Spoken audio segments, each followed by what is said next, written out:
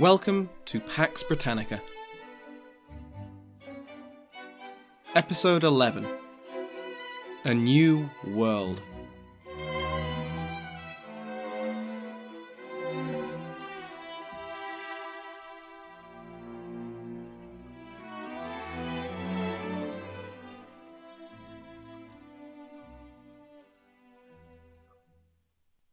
Welcome back to Pax Britannica. Last week, we saw how James wrangled with his parliament over two main issues: political union and money.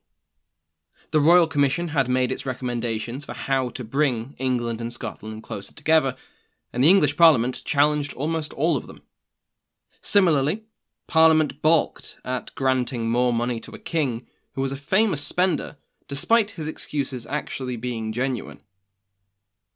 While these, for lack of a better word, constitutional questions were being resolved over the latter half of the 1610s, the foundations of England's overseas empire were being laid.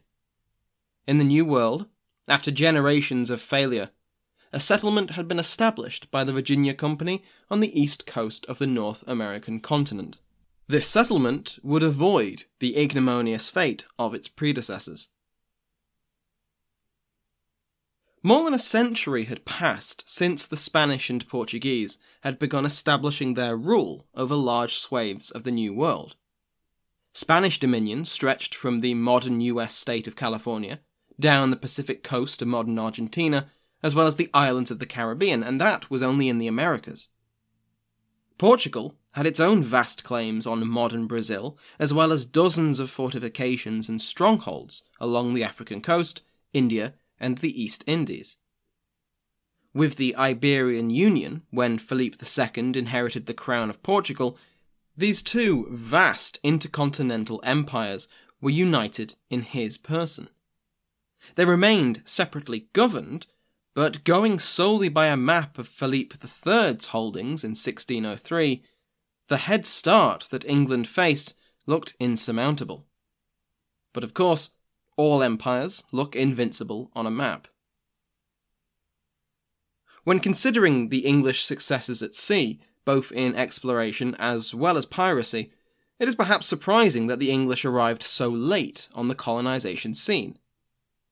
If we see colonization as an inevitable result of discovery, then England was, upon the accession of James, hopelessly behind. But that is assuming that settlement and exploitation of native peoples is the natural outcome of exploration, which is not necessarily true. In the opening chapter to the Oxford History of the British Empire, Nicholas Canny of NUI Galway suggests that England's apparent delay in colonising is evidence that colonisation was not always a guaranteed result of exploration. Instead, changes in international trade and diplomacy led to a shift in priorities for the English crown. As we covered in our episodes on Elizabeth's relations with Spain, early in her reign, the Queen was careful to avoid upsetting the Spanish too much.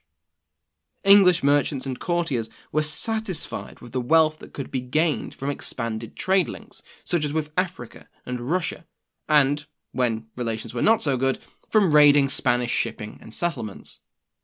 But that is not to say that colonisation attempts were not made, and in the second half of Elizabeth's reign, there were a few plantation projects in the New World. In 1578, an English merchant imprisoned in Spain translated an account of the Spanish conquest of the Americas. Sir John Eliot describes this translation as mutilated but vivid, and of a distinctly English colouring. For example, the ruler of the Aztecs, Montezuma, is described as calling a parliament, complete with Aztec burgesses, in order to decide on his surrender and vassalage to the King of Spain. Needless to say, this isn't how events occurred, but it sold well and added to the growing English interest in the New World. In the same year, Humphrey Gilbert, half-brother of Sir Walter Raleigh, received a royal patent to discover and settle an overseas plantation. His expedition initially failed due to poor weather, and the Queen was reluctant to provide any financial support, and Gilbert was not the best leader. All of these combined led to his fleet being dispersed off the coast of Ireland, with many of the ships resorting to piracy. He would lead another expedition in 1583, formally taking possession of a port in Newfoundland, St. John's, but Gilbert would die on the voyage home and nothing would come of the claim for many years. By this point, English explorers had made formal claims of land all across the New World, but none would receive serious attempts at settlement. A year later, Raleigh took up the legacy of his half-brother and received a patent from Elizabeth for overseas plantation. Learning from Gilbert's failure to secure royal funding, Raleigh worked on Elizabeth to convince her of his project's undeniable value and how cheap and easy it would be. Raleigh edited a reconnaissance report of the coast of North America, describing Roanoke Island as, in the words of Dr. John Appleby, a Garden of Eden, and its people as pre-lapsarian naturals who would welcome English settlers with open arms. End quote. Shortly afterwards, Richard Hakluyt presented his Discourse on Western Planting to the Queen, which clearly stated the case for state-sponsored colonisation. To put simply, according to Hakluyt, setting up colonies in the New World would benefit England in a whole host of ways. They would act as bases for raids on Spanish holdings. They would bring in money from trade and natural resources. Domestic dissidents, both social and religious, could be sent to live there, and the natives could be converted to Christianity. Elizabeth was not convinced by either Raleigh or Hakluyt, and so the Roanoke colony went ahead, mainly funded by private enterprise, justified for its potential use as a naval base. Roanoke is sometimes called the Cursed Colony. The first settlement was established in 1585, led by a zealously Protestant, Spanish-hating man named Ralph Lane. Lane complained that the settlers he led were little better than the local savages that he had to contend with. Over the winter of 1585 to 1586, supplies ran low, and the settlers demanded support from the locals. By spring, their hospitality was spent, and the English attacked the Indian settlement and killed one of the Roanoke tribe's chiefs. If this was an attempt to extend the life of the colony, it was a failure, and Lane packed up and went back to London in the summer, narrowly missing a relief expedition led by Sir Richard Grenville in June. Grenville left a small force of soldiers in the settlement, now surrounded by a justifiably annoyed tribe. By the time more English arrived the next year, the soldiers had been killed by the neighbours. That English arrival was by accident. One of the survivors of Lane's expedition, John White, was leading his own colonisation attempt aimed at settling in Chesapeake Bay. In a twist of historical irony, the crew of his ship mutinied in favour of raiding the Caribbean, and White's party was forced to land on Roanoke Island. White, with little other option, attempted to restart the settlement he had earlier abandoned. He departed later that year to gather a new contingent of supplies and colonists, but was delayed for 3 years. By the time he returned in 1590, he found the settlement mysteriously abandoned. The chief theories are that they were killed by Indians, although no bodies and no sign of violence was found, or that they abandoned the colony and assimilated into local tribes. For our purposes, the abandonment of Roanoke was also the abandonment of general English colonisation. It had proved incredibly difficult to organise, and the hostile situation with Spain only added to the challenges, not only as a deterrent for supply ships, but also by offering better opportunities for wealth through plunder. The English had learnt from the experience, but it would be some time before these lessons were put into practice. After the death of Elizabeth, there were further attempts at colonisation, but all failed with little fanfare.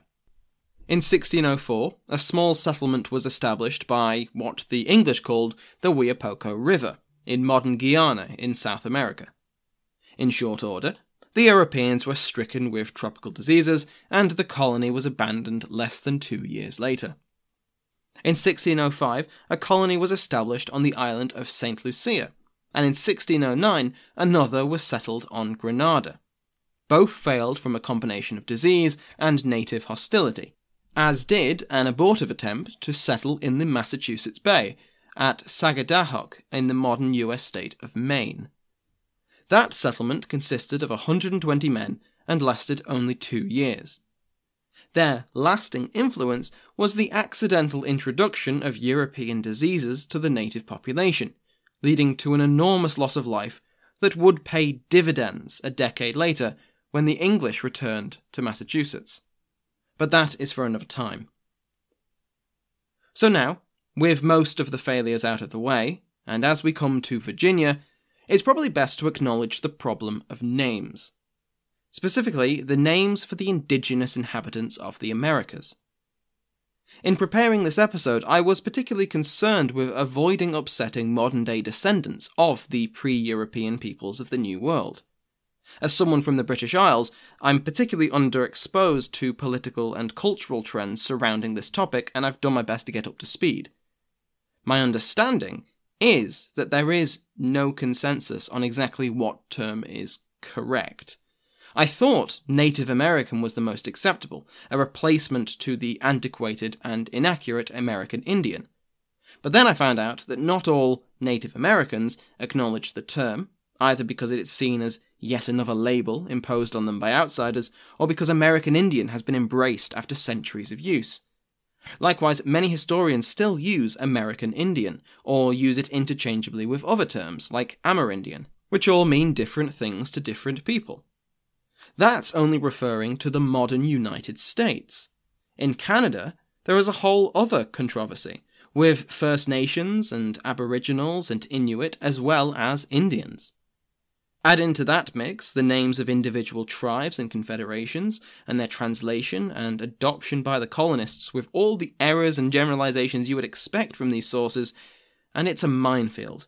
I am honestly terrified of my ignorance causing offence to any Native Americans or American Indians in my audience. So going forward, and for the rest of Pax Britannica, I will mainly use American Indian and Native American to describe, fairly interchangeably, the people of America. But I will do my utmost to be precise when the narrative covers particular indigenous groups. While we're on the topic, there will also be cases where I quote primary sources that use unpleasant language. In most cases, I won't be omitting such words, but I will try and give a warning to skip ahead for those so inclined. In the high likelihood that I do make a mistake in nomenclature, please accept my apologies ahead of time. So, Virginia. In 1606, the Virginia Company of London was founded by royal charter as a joint stock company, and granted the right to settle along a vast stretch of the eastern seaboard of North America. 3 ships, with 105 male settlers and 39 crew, left England in December of that year and arrived 4 months later in April 1607. The sealed orders of the company were opened, and among other instructions, rather awkwardly named John Smith to be one of the new settlement's leaders. This was awkward because Smith had apparently attempted a mutiny during the voyage and was due to be hanged once they landed. He was duly freed from confinement and spared the gallows, which had to be a confusing turn of events for Smith. The expedition chose the place for their settlement, which would in time be called Jamestown, on Jamestown Island, which was sat in the James River. They had earlier named 2 capes on the Virginia coast after the king's 2 sons, Cape Henry and Cape Charles, because you could never honour a king too much. The site was chosen partly for its defensive capabilities. The island, or rather the peninsula, was sheltered from the coast and so slightly more protected from seaborne raids, like from the Spanish. Likewise, it was uninhabited by Virginian Indians. That turned out to be for good reason, as game was fairly rare on the island, and its marshy conditions were a breeding ground for mosquitoes and their ever-present companion, malaria. Christopher Newport, the leader of the expedition, returned to London with a cargo of what appeared to be gold and left the colonists to establish their new home. The all-male colonists were split into 3 groups, each one with a task. One was to build the fort, which was completed in June.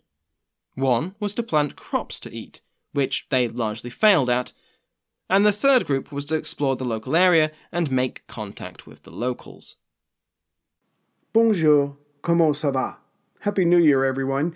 Yes, it's that time of the year when people make resolutions. They want to read more, exercise more, or learn a new language. Clearly, I've chosen the latter. And I have Babbel, the language learning app that sold more than 10 million subscriptions, to help me. So it's French for me in 2022, but like all of you, my schedule is already full. No problem. Babbel is fun, engaging, and its bite-sized language lessons, about 15 minutes, are for real-world use. In other words, it's doable and practical. My two favorite things. And you know that you're getting the best with Babbel, as it was created by over 100 language experts with proven effectiveness, and its speech recognition technology will help improve your pronunciation and accent. And there are 14 languages to choose from. As I am a child at heart, I like Babbel's podcasts, games, stories, and videos, not to mention the live classes. But best of all, to put you at ease, there is a 20-day money-back guarantee. All reward, no risk. Start your new language learning journey today with Babbel. Right now, when you purchase a 3-month Babbel subscription, you'll get an additional 3 months for free. That's 6 months for the price of 3. Just go to Babbel.com and use promo code RecordedHistory. That's BABBEL.com, code RecordedHistory. Babbel language for life. In the early years, Jamestown looked like it would share the fate of every other English settlement in the New World.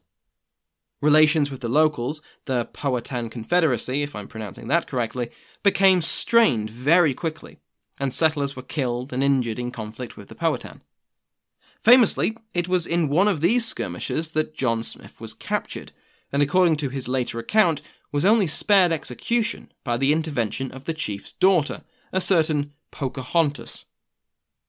Conditions on the ground were only hampered by the lack of clarity from the company. Some investors favoured short-term profit, and pushed for the colonists to scout for precious metals like the Spanish had found in such abundance.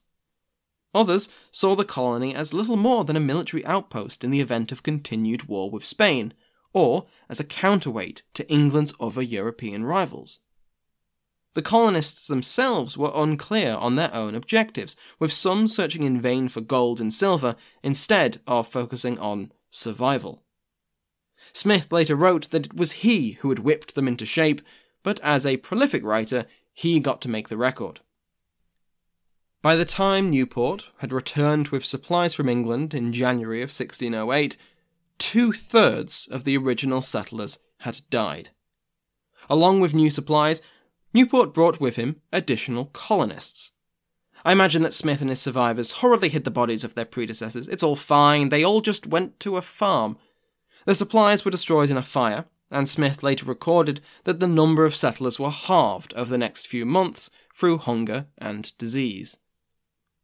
Newport had returned to England, loaded up with another cargo of gold, which was, of course, fool's gold and so virtually worthless. He returned with a second supply in October 1608, again loaded with vital supplies and new colonists to make up for the ever-present attrition. Among these new settlers were the first not from England, with craftsmen and skilled workers present to help create much-needed materials. Glassmakers and carpenters were especially valuable additions to the colony. Having dropped off his passengers, Newport searched for the remains of Roanoke colony and for any sign of real gold. He also brought complaints from company investors about the lack of profit that the colony had shown. When Newport returned to England, he did not do so with a hold full of worthless metals, but the produce of the New World. Different types of lumber, tar, glass, and ashes. Hardly what the investors had been hoping for, and not a particularly valuable haul, which did not impress the company when Newport arrived back in London in January 1609. Before Newport's third supply mission took place, the company dispatched Samuel Argall to find a shorter route to the colony. He managed to do so, shaving weeks off of the travel time, and so saving provisions, which he passed on to the colony. On credit, of course. Newport's third supply did more than simply reinforce England's first American colony. It accidentally made another. James granted a new charter for the Virginia Company to allow further support for Jamestown. Maybe all that naming had gone down well. The third supply consisted of 9 ships, over 500 settlers including women and children, livestock, as well as enough supplies to feed the larger colony for more than a year. Newport himself captained a new flagship, the Sea Venture, constructed specifically for supplying the colony. On the 2nd of June, 1609, the fleet left Plymouth for the New World. The flotilla remained cohesive for almost 2 months of the journey, until a tempest struck on the 25th of July. The ships were buffeted by the storm for 3 days, some being split from the others. By the 11th of August, 5 of the ships had collected together once more and reached the James River. By October, 2 more members of the supply fleet had arrived in Virginia. 2 ships were as yet unheard of: the Catch, which would later be judged lost at sea, and the Sea Venture, the flagship of the flotilla, the carrier of most of the supplies, and the vessel of Christopher Newport. But the Venture had not been sunk. Instead, taking on water and with little option, its captain, Admiral Somers, beached the ship on a reef of a small island. All souls aboard survived the wreck, but the ship was no longer seaworthy. Luckily, they had all the supplies they needed to establish a settlement. They had landed on the Atlantic archipelago of Bermuda, and formally, if not intentionally, claimed it for the English crown. After 9 or 10 months, the unexpected residents of Bermuda fashioned 2 boats from local trees and the remains of the Venture, determined to complete their journey to Virginia. Surely, almost a year after the supply mission had been due to arrive, they would find a flourishing, vibrant, and model society. Instead, they found Jamestown in ruins, its population decimated, and the survivors sickly and malnourished. While the survivors of the Venture were stranded on Bermuda, they had avoided the starving time. To rewind to the arrival of the rest of the third supply fleet in August, John Smith was surprised to find that the colony had now gained more than 300 new mouths to feed, but most of their supplies were probably at the bottom of the ocean. Adding to this, a drought had afflicted the few crops the colonists had actually managed to grow, and relations with the Powhatan were strained. It is possible that the coming calamity would have been averted or at least dulled had Smith remained in charge of the colony to enforce discipline and rationing. But towards the end of his term of office as governor, Smith was injured in an accidental explosion of gunpowder, and forced to take passage back to England with Argyle. Whether he would have been able to keep more settlers alive will never be known.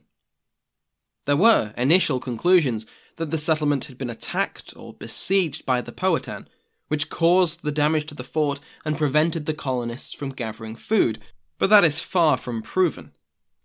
It is just as likely that the wooden structures were cannibalized for firewood rather than enemy attack. Speaking of cannibalism, that too is suspected to have occurred, with human remains being found with marks of being butchered for meat. By the time the Bermuda castaways arrived in Jamestown, between 60 and 90 settlers out of more than 500 still lived. The new deputy governor of the colony, Sir Thomas Gates, attempted to keep the settlement afloat for a month or so, but it was eventually decided that it was untenable. All the surviving colonists were loaded onto 2 ships, the same ones constructed on Bermuda, and the English abandoned Jamestown on the 7th of June 1610, and they sailed down the James River. This was the end of the most successful English attempt at colonization. Except, of course, it wasn't. As the survivors sailed down the James, they were intercepted by 3 vessels on the 8th or 9th of June. Reinforcements and supplies had arrived, with the governor himself, Thomas West, the 3rd Baron de la Warr. Delaware, which is how I'm going to be pronouncing his name, forced the survivors to turn around. Arriving back at the ruins of Jamestown on the 10th, Delaware assumed his governorship with great, and frankly considering the state of the colony, ridiculous pomp. 50 of his red-cloaked halberdiers lined the road into the fort, which he rode through. Delaware instituted martial law, and the settlers were set to work repairing and reinforcing the colony. With his well-armed and well-trained veteran force, Delaware ordered the conquest of vital surrounding areas along the river as well as further inland, beginning the First Anglo-Powhatan War. He was not kind to the Powhatan, ordering mutilations and burnings of the locals that resisted, describing them as Canaanites. While Smith had been antagonistic to the Powhatan, building forts and occasionally raiding, Delaware prosecuted a war.